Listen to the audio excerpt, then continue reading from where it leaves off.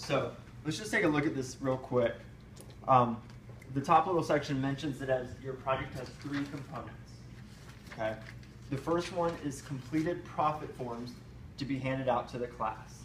Okay, now if you look below, you see a nice little outline of what that profit form is going to look like. Okay.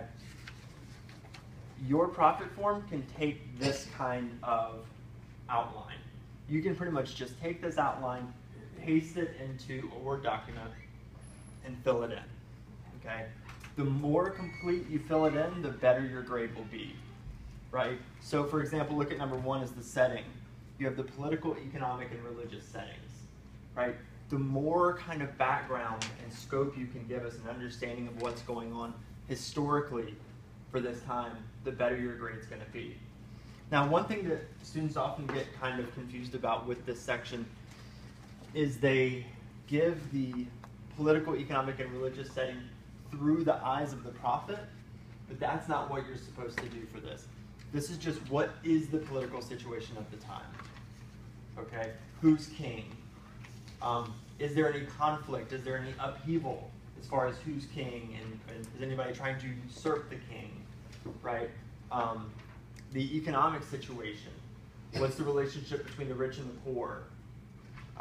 The religious situation. All this, you're going to have to look outside of the biblical text itself to get insight into what those different situations are. Then we have biographical information. That's going to be a biography of the prophet.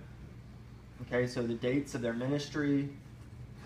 Right, you can say, for the dates, you can say the dates they lived and died, and you can also give the dates of their prophesying. Okay, the area and their origin of ministry, their class, occupation, education, their call. Okay, D, so 2D. A lot of biblical prophetic books will have included some kind of call, right? Some kind of narrative that the text gives where the prophet is actually called by Yahweh to prophecy. So point us to that. Tell us something about that. And then type of prophet. And we'll kind of go over this a little bit when we get into when we do kind of a general introduction to biblical prophecy. There's different kinds of prophets, and so you'll have to identify for us what kind of prophet we're looking at. Okay, look down to 3.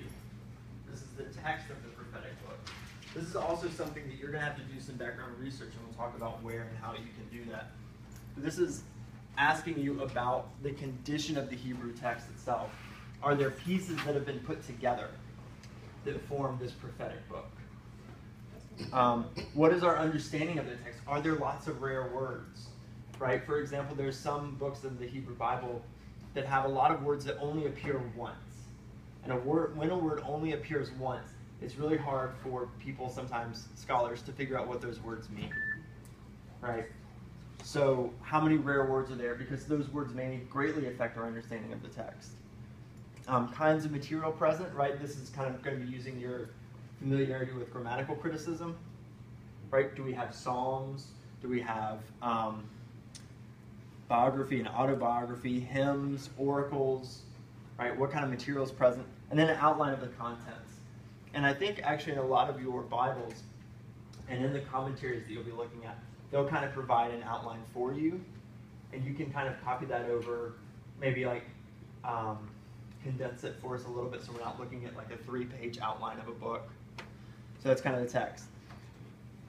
The fourth one is, number 4, is where you're really going to have to start doing some work and some processing here, rather than just reporting. Okay? What is the main message of this prophetic work? Right? And what are the smaller themes within that? Okay? And try to be specific with this. Right? Don't just be like, say, oh, the theme is that you should be a faithful Israelite. Right? That's not going to be specific enough to what the prophet's actually saying. Each of these prophets are speaking into a very specific religious and historical setting. And so their message is going to be very specific to that setting. And so when you tell us about the message, you need to be kind of on point with that. And then also, what's the underlying theology behind that message?